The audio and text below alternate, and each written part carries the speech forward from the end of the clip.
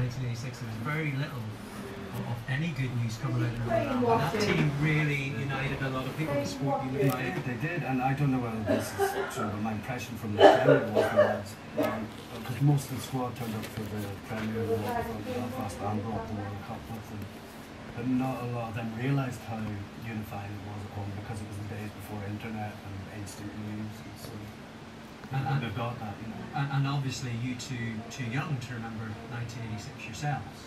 Oh, thanks, Patrick. Yeah. But you were at drama school actually, weren't you? It was before you actually got into I was a late convert to football. I didn't get into football until my 30s.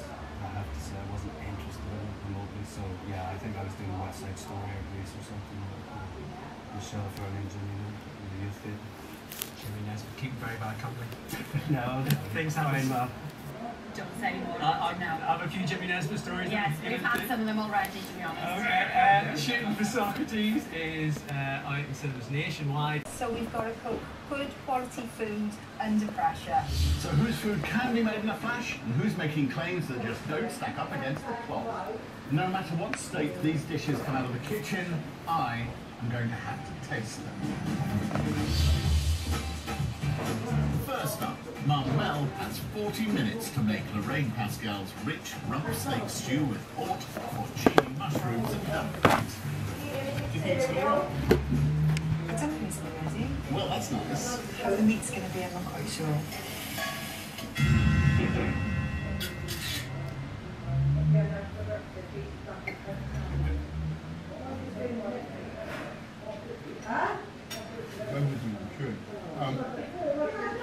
On the upside, Mel has made Lorraine Pascal's stew. The problem is, it needs another hour's cooking because it takes that long for the meat to break down and become tender.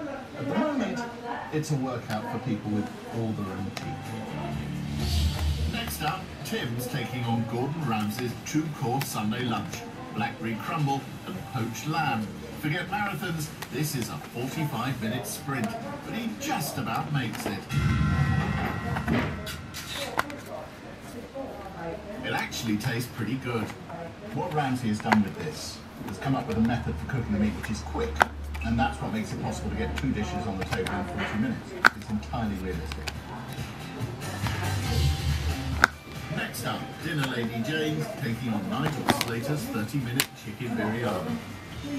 I'm just a bit concerned that it's not going to cook. Leaving it to stand for 10 minutes, well, that puts the dish down to 20 minutes already.